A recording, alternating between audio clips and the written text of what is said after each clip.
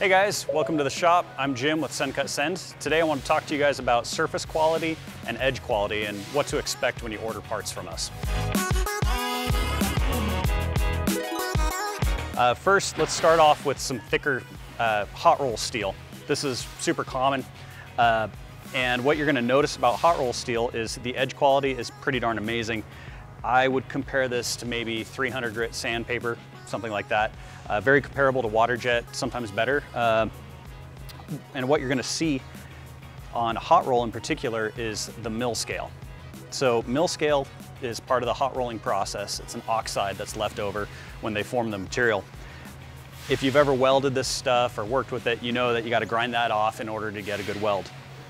Same is true with our material. So keep that in mind when working with hot roll. If it's going to be painted, if it's going to be welded, you're going to need to remove that mill scale. Moving down the line, here's an example. Same material. This is hot roll, but it's in a slightly thinner thickness. This is 375. Again, really smooth edge quality. No big imperfections that should be expected. There will be some light scratches. Especially on the underside when we load, you'll have some scratches. Typically you can't catch it with your fingernail. If it's a deep gouge, that's a problem. Let us know, we'll remake your part. We try and catch that before it goes out the door. Kind of a unique material that we cut a lot of is AR steel. So AR is abrasion resistant steel. So we sell it as AR 500, AR 400. The thing about AR steel is you never know what the surface finish is going to look like. It can be rusted, it can be kind of mottled, it can be, have a patina to it. So like on these examples, it kind of looks like a zebra pattern or something. So keep that in mind when ordering AR. If surface quality, if appearance is really important, you may have to powder coat it or paint it or something like that. Let's take a look at something that is cut on oxygen here. This is a good example. This is 1/4 inch HRP&O steel. HRP&O is hot rolled and then pickled and oiled. What the pickled and oiling process does is it actually removes a lot of that mill scale. So it's ready to weld, ready to go. You don't have to spend hours with a flat disc trying to grind it off. But what I want to show you on the edge is that this was cut using oxygen as an assist gas, so it leaves a little bit of a glassy oxide that will need to be removed if you're going to weld to it or if you're going to paint it or whatever, because that stuff will flake off. Moving on to stainless steel. Here we have some 1/2 inch stainless steel. Again, this is just a mill grade finish. It's going to scratch really easily and discolor really easily. So when I say scratch, I don't mean like gouge. You're not going to be able to get a big canyon in there, but dragging something across the top or whatever will discolor it. Even the oils from your fingers are going to leave weird marks that are going to last for a while. So be careful if you're handling it for a cosmetic purpose. In this particular example, this was cut using our in-house nitrogen generator.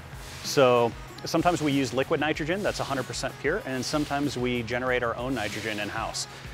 This was cut using the generator, so you can see a little bit of discoloration. That's from the trace gases left in the process. It doesn't affect strength or heat affected zone or anything like that. Just leaves a little bit of color. Kind of looks like titanium to me. I kind of like it, but again, something to think about for cosmetics. The thinner we go, usually the better edge quality we have, to the point where it's almost glassy. So this is 100 thou thick stainless. Again, this is a 2B mill finish on here. It'll show imperfections really easily. You drag your fingernail across it and it'll leave a scratch. It's nothing you can feel, but just keep that in mind. For the edge though, it's absolutely gorgeous, and there's no burr, no dross, straight off the laser. So really great material to work with if you just want to get it and go. Next we have some really thick aluminum. This is 1/2 inch thick 5052 series aluminum. This is the thickest that we cut.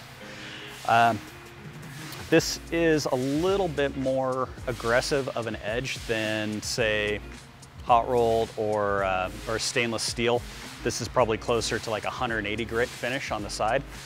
And It's still comparable to water jet. I don't even know if you could do this with most plasmas that are available to a hobbyist or a DIYer. The only thing with aluminum is we will have a little bit of dross, a little bit of sawtooth edge. So here it's probably 10 thou on the bottom. And the good thing is it just knocks off with a file. Or you can hit it with a DA, something like that if you don't like that. Of course, you can also use our deburring service. We'll send it through our facilities over there in deburring, and they'll take good care of you. Moving on down the line, in thinner aluminum, you can see that our edge quality starts to pick back up. We're going towards maybe a 300 series grit finish. Very, very smooth and almost no noticeable dross. You're barely going to be able to feel it with your fingers. Also, something to keep in note with aluminum is it's soft, so it will scratch, and it's really sensitive to oils. So touching it with your fingers, or spraying it with something, if you get a little bit of gasoline or kerosene or something on it, it'll leave a mark. So in order to protect your aluminum, we always recommend clear coating it. We recommend oiling it. You can use WD-40. We use a product called Sheila Shine that we love. It smells like mint, and that'll help protect the aluminum. And then finally, let's get down to some of our red metals here. So copper and brass. Copper and brass have very similar edge qualities and similar characteristics to maybe stainless. So very, very smooth finish. No dross. These are both cut on oxygen. However, the surface is incredibly, incredibly soft. So if you look at it wrong, it tends to scratch. Keep that in mind when ordering. We always ask that, you have in mind that you're gonna post-process it, that you're going to hit it with a DA or some Scotch-Brite or something like that if you don't choose one of our deburring services. Again, we offer free deburring, so if you want it to have a brushed finish, we can do that for you at no charge. But if you choose to opt out of that, there will be some scratches. So that's all I have today for edge quality and surface quality. If you have any questions, feel free to email us, support@SendCutSend.com, or visit our website, SendCutSend.com. Thanks, guys.